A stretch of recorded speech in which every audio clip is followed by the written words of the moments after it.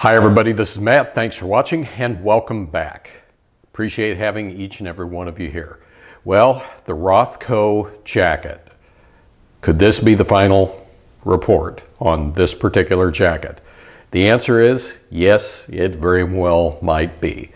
Now, I've had this jacket for 4 or 5 years, perhaps even longer than that, and this has been an awesome jacket. I mean, greatest bang for the buck that I've ever had in a jacket. As far as durability, how well it's kept me warm, functionality, it has been great. I think I paid somewhere between 70 and 75 bucks for it originally, and that's not bad when you price jackets today. Does this thing look fancy or anything? No, it's just rugged and durable. You look at the outside of it, there are no rips, there are no tears, and this jacket is worn every day that it needs to be worn. In Iowa winters, when it can be 10 below zero and a wind chill of minus 30 or minus 40, and I'm outside working on removing snow, this jacket is being worn. This is my daily driver jacket, so to speak. It is my go-to jacket. Nothing on the interior is worn, and it just works. It has been absolutely great, with one exception. This fall, earlier in the fall, I noticed that I started having a problem with the zipper. The zipper just, it didn't want to go in. It didn't want to engage properly. So I took this over to my daughter. She is an excellent seamstress, and she tried to fix the zipper the best way that she knew how.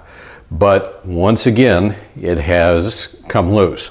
And unfortunately, the construction of the zippers, the way that they are so carefully bound into this garment, does not really make for an easy change. But let me show you what's gone haywire here. Might make a little bit of noise on the microphone, but that's okay.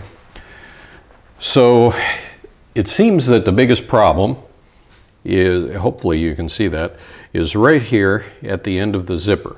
This is where the material is torn and the zipper moves offline and the material actually binds.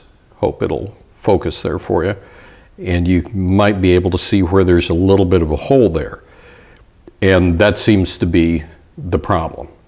So unfortunately, things do wear out, especially when they get daily use. And this thing is worn multiple times a day. I've been up ladders with this, I've been up on roofs with this thing, but it's just been a great jacket. I mean, look at the interior. This thing has kept me warm. It has just done a wonderful job. Absolutely nothing is torn, and that is great, my friends. It really, really is. This particular jacket, I know I always get asked questions on the size.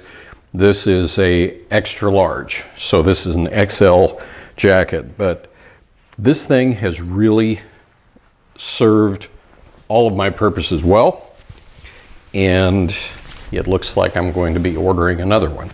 But again, the problem is when I go to zip it up,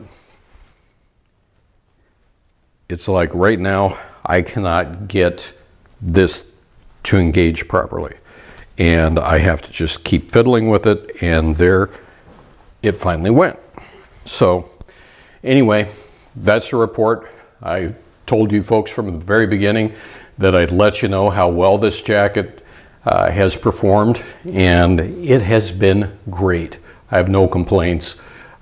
Certainly do not have any issues ordering another one. But things wear out. You know, you use things enough, and you use them every day, eventually, you know, stuff happens. So I'm not worried about it, certainly not upset about it. I'll just hop online and get another one. But anyway, there you have it, folks, and that's the story from here. So until next time, everybody, thanks for watching. I really appreciate each and every one of you. And until next time, everybody, have a good one and be safe out there.